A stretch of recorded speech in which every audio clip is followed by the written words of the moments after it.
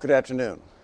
The Pura-70 is the newest smartphone from Huawei, and it is a device that should not exist. The point of our semiconductor sanctions was to prevent such a thing from ever hitting the market.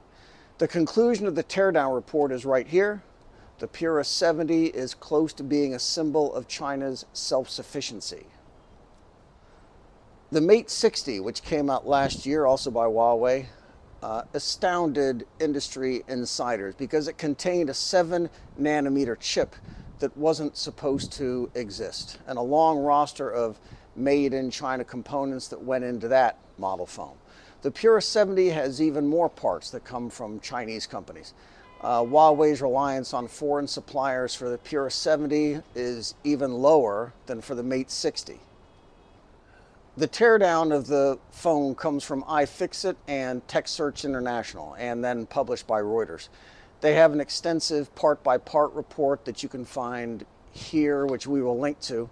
The Pura-70 uses a slightly more advanced version of the Kirin 9000S chips that went into the Mate 60 from SMIC, about 9% faster.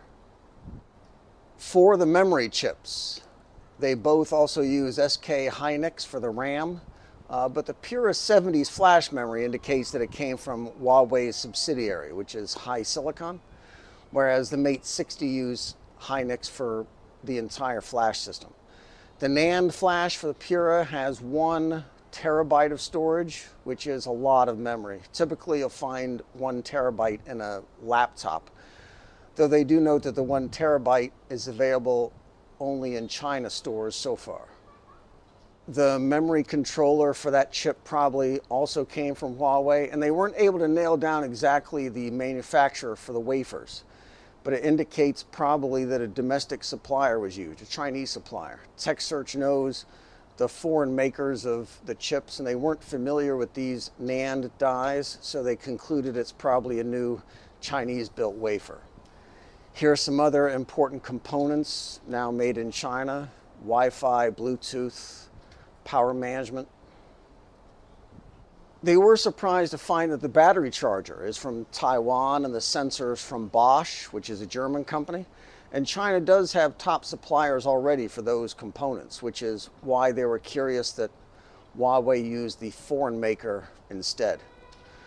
Now we have 2 phones from Huawei, released a few months apart. They're not supposed to be around at all because of the sanctions, but here they are, on sale for $1,300 US or so. And now it's not just the high-speed chips they've learned to build themselves. It's lots of other parts too. Nanjing, Jiangsu province. Be good.